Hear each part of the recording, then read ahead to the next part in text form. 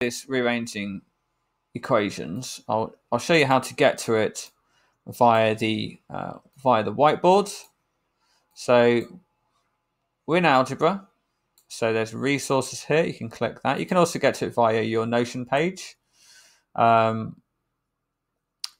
here we are. And algebra. Whoops. Oh, why is that?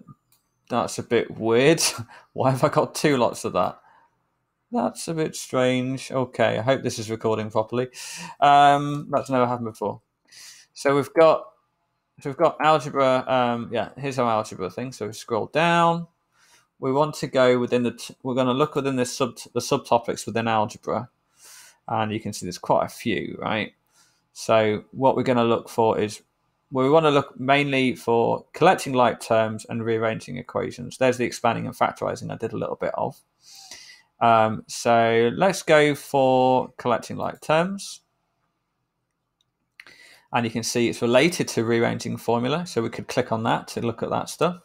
Let's open this as a page. And then we can open up the resources to see what we've got. There are 15 resources apparently. Lots of questions with answers. And we've got a video that I did on collecting like terms before. We've got some notes from Maths Made Easy on collecting like terms. And there's quite a good, I found that Math is Fun is quite good as well. So let's just find that, and then I can add it to the database. So Math is Fun. And we want to go to algebra. So this is the BODMAS, or I don't know what PEMDAS is. Exponents.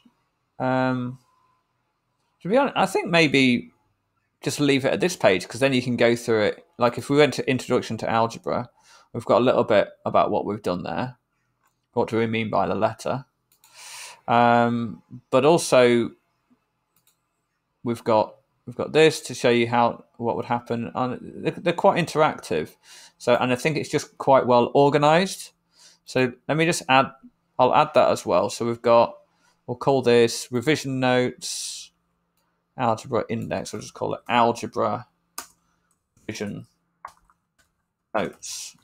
Okay, I'm just going to pause my video. You don't need to see this bit. So if you go back to collecting like terms now, it should appear here somewhere.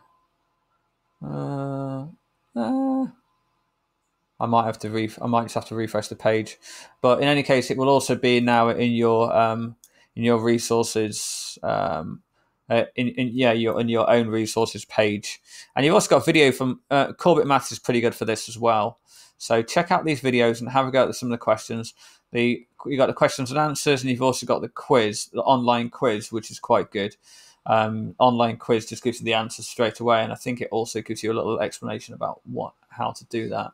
So I'd recommend having a go at that, spending a little bit of time on that. Okay, let me just stop that video.